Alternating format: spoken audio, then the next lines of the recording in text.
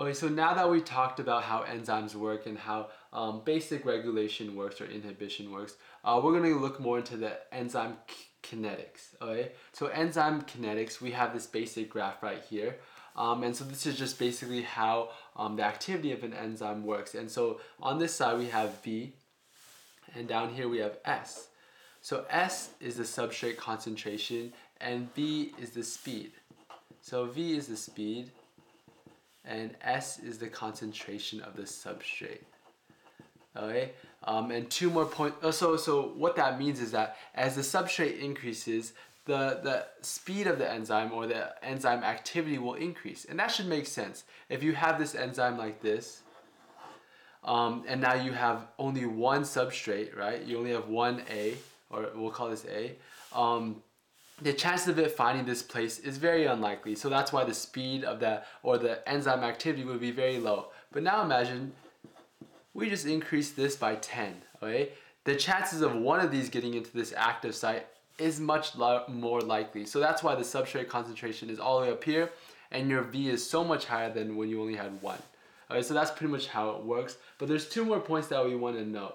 So the second one, this first one would be Vmax. So Vmax is the maximum velocity or the maximum activity of the enzyme, and you can imagine that an enzyme can only go so fast. So no matter how much we change the substrate, no matter how much we add, so we could add an infinite amount, this enzyme can only work so fast. It can only get something in and push something out. I mean, that's just how things work. Okay, so that's our Vmax, and we see that all enzymes will eventually have some type of Vmax. And this is the 1/2 Vmax.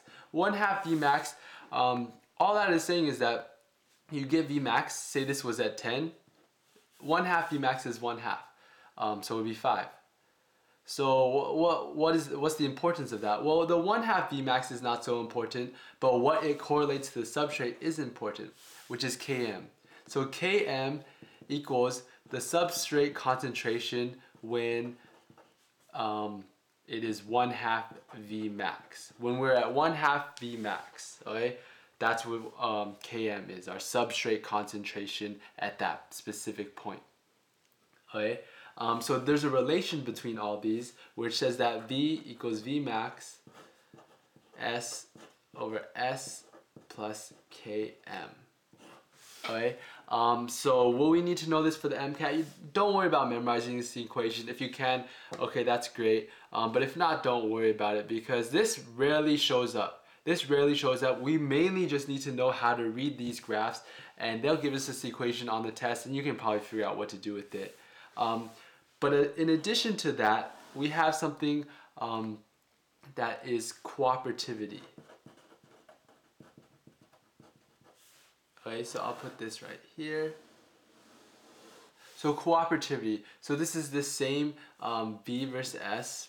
So cooperativity is when you have multiple subunits and they interact together. So one example would be something like hemoglobin. So if we have hemoglobin, we know that there's 4 subunits. We have 2 alpha and 2 beta. And hemoglobin, if we remember, it gets oxygen. It carries oxygen in our blood. So the chances of one hemoglobin molecule, if one hemoglobin molecule grabs some oxygen, all the rest will grab it at a much faster rate. So the chance of one guy getting it is somewhat low, but if one guy gets it, the second guy will have a much higher chance of getting it, and the third guy will have an even higher chance of getting it, fourth one, and so on and so forth.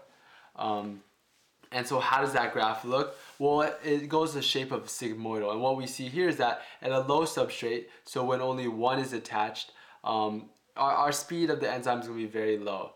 But when we have 1, 2, 3, or 4 even, our V goes dramatically increasing. So that's just one thing to note.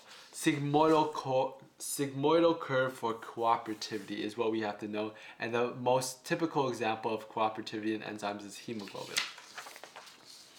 So the final thing we're going to be talking about is inhibition. So inhibition of enzymes.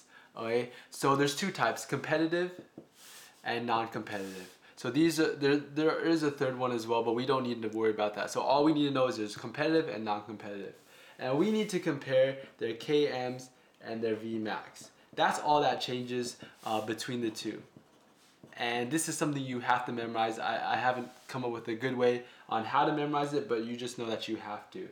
So let's just imagine this is the graph of the enzyme normally. So this is just normal activity of the enzyme, normal curve like that. What would it look like if we had a competitive inhibitor? Well, it would look something like this.